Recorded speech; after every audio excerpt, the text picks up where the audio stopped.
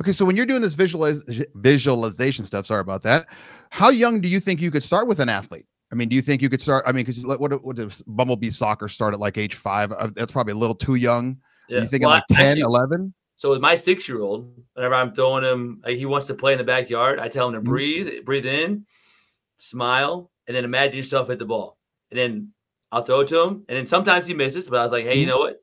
If you keep imagining it, your mind gets stronger and stronger, just like a muscle. And then sometimes he'll like lace one out and it's like, Dad, I thought about it before I did it.